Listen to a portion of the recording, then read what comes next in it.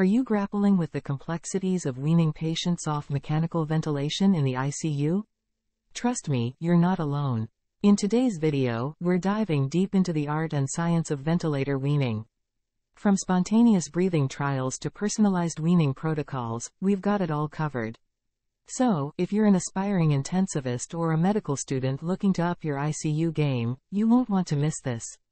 Stay tuned. The history of ventilator weaning has evolved significantly over the years, marked by key milestones. In the late 1940s, Dr. Ibsen introduced positive pressure ventilation during the polio epidemic in Copenhagen, revolutionizing respiratory support.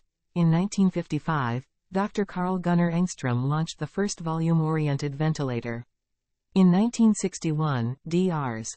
Henrik Bendixen and Henning Pontoppidan established the first respiratory ICU at Massachusetts General Hospital and initiated research on ventilator weaning. By 1977, Henning, Schubin, and Weil employed esophageal balloon catheters to measure the work of breathing in detail. In the 1970s, synchronized intermittent mandatory ventilation, SIMV, became the preferred weaning mode in most ICUs. Before SIMV, the common practice was to disconnect patients from the ventilator for short periods and assess their tolerance to sudden discontinuation. In the 1980s, studies on patient-ventilator interactions revealed the limitations of SIMV for weaning. By the mid-1990s, there was a shift in focus among intensivists towards comparing various modes of weaning from mechanical ventilation, MV. This evolution underscores the complexity and importance of ventilator weaning, requiring ongoing research and expertise in critical care. Definition of weaning. Weaning is the systematic process of reducing mechanical ventilatory support for patients whose underlying cause of respiratory failure is improving. It is considered a continuum that starts with full ventilatory support and progresses towards lower levels of support. Criteria for weaning readiness. These are a set of clinical and objective measurements that indicate a patient's readiness to begin the weaning process. Common criteria include recovering PaO2, FiO2 ratios, lower FiO2 requirements, lower ventilator settings, clinical and objective readiness assessments. Definition of weaning success.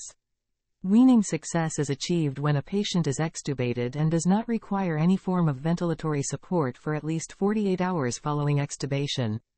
Definition of weaning failure. Weaning failure is characterized by a patient's inability to pass a spontaneous breathing trial, SBT, or the need for reintubation within 48 hours after extubation. Spontaneous breathing trial, or SBT. An SBT is a prescribed period during which a patient breathes spontaneously while still intubated but without the aid of mechanical ventilation. It is a test to assess a patient's readiness for extubation. Simple weaning refers to cases where the patient successfully transitions off mechanical ventilation with minimal difficulty, generally on the first attempt. It is associated with a high rate of success and low mortality. Difficult weaning is a scenario where a patient requires multiple SBTs or up to 7 days to be successfully weaned from mechanical ventilation. The focus is on identifying and addressing reversible causes for SBT failure. Prolonged weaning occurs when a patient fails more than 3 SBTs or requires more than 7 days to be liberated from mechanical ventilation. It is associated with a lower rate of success and higher mortality. Pathophysiology of weaning failure. Imbalance of respiratory muscles and load. The most common mechanism for weaning failure is an imbalance between the force-generating capacity of the respiratory muscles and the load they face once mechanical ventilation is discontinued. Airway and lung dysfunction. Increased airway resistance. Presence of an endotracheal tube, tracheal injuries, small airway diseases like asthma and COPD contribute to increased airway resistance. Reduced compliance. Factors like pulmonary edema, pleural fluid, ascites, elevated abdominal pressures, and obesity reduce lung compliance. Intrinsic positive end expiratory pressure. Increased airway resistance is associated with the development of intrinsic PEEP, which can result from high breathing frequency, loss of lung elastic recoil, and expiratory flow limitation. PEEP leads to pulmonary hyperinflation and impairs diaphragmatic function. Diagnostic and therapeutic interventions are flexible bronchoscopy, gold standard for assessing upper airway resistance. Non-invasive ventilation and endotracheal stents, used to relieve resistance.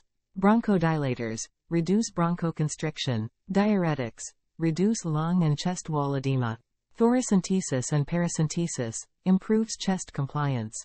Laryngeal edema, associated with prolonged intubation and increases the risk of reintubation.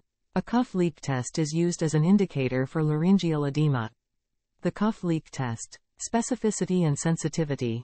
High specificity but moderate sensitivity in predicting post-extubation airway obstruction. Risk factors for post-extubation stridor. Traumatic intubation, intubation for over 6 days, large endotracheal tube, female gender, and unplanned extubation. Systemic steroid therapy. Reduces reintubation and post-extubation stridor rates. Weaning-induced cardiac dysfunction. The mechanisms are: cardiac dysfunction during weaning can result from various factors such as a decrease in intrathoracic pressure, activation of adrenergic tone, hypoxemia, hypercapnia, and increased work of breathing. These factors can lead to an acute rise in left ventricular end diastolic pressure and cardiogenic pulmonary edema. Diagnostic techniques. Electrocardiogram. Detects ischemic changes like T-wave inversions or ST segment elevations. Transthoracic echocardiography. Diagnoses diastolic dysfunction and evaluates LV relaxation. Lung ultrasonography. Assesses diastolic dysfunction. Biomarkers. Serum B-type natriuretic peptide and N-terminal proBNP serve as markers of cardiovascular dysfunction. Management strategies for this are: diuretics. Reduce global volume overload and LVEDV, leading to a marked reduction in LVEDP. Nitrates. Cause systemic venous dilation, reducing central blood volume and LV afterload. Vasodilators. Levosimendan, milrinone, amrinone, and enoxamone decrease RV afterload and improve LV function. Phosphodiesterase 5 inhibitors. Effective in patients with COPD and pulmonary hypertension. Beta blockers. Used in conjunction with ACE inhibitors and calcium channel blockers for LV diastolic dysfunction. Cognitive dysfunction factors contributing to weaning failure. Delirium, depression, anxiety.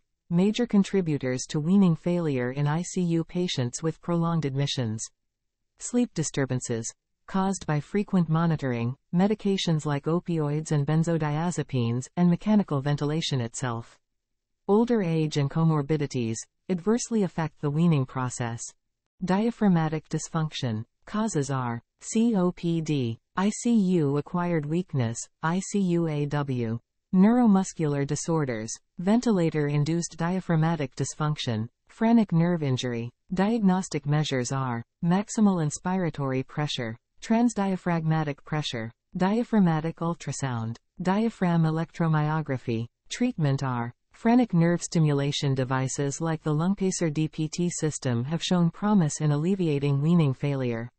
Metabolic and endocrine dysfunction. Causes are: hypokalemia, hypophosphatemia, hypomagnesemia, adrenal insufficiency, hypothyroidism. Treatment are: corticosteroid use, strict glycemic control, thyroid supplementation. Gastrointestinal and renal dysfunction. Causes are: intra-abdominal conditions, acute kidney injury. Consequences are: increased inspiratory pressures, longer duration of mechanical ventilation, increased length of stay in ICU. Nutrition. Causes are: evaluation is done by body mass index, plasma albumin concentration, nitrogen balance. Management is by energetic needs should be determined by indirect calorimetry to prevent under or overfeeding. Process of usual weaning is done by: first readiness assessments, conducted 48 to 72 hours into ICU admission. Sedation vacation is crucial. Reversible factors like electrolyte imbalances and volume overload should be corrected.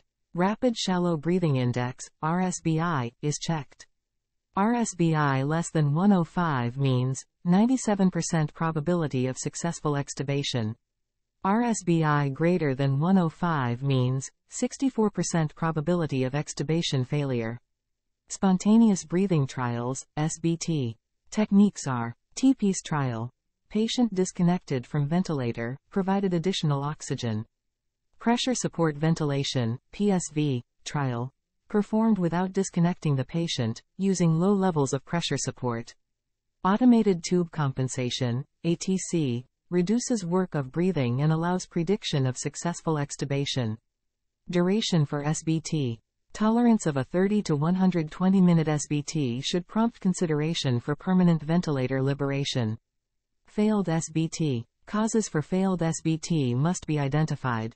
Reattempt SBT every 24 hours after correcting reversible causes. Post-failure management following a failed SBT, patients should receive stable, non-fatiguing, comfortable form of ventilatory support.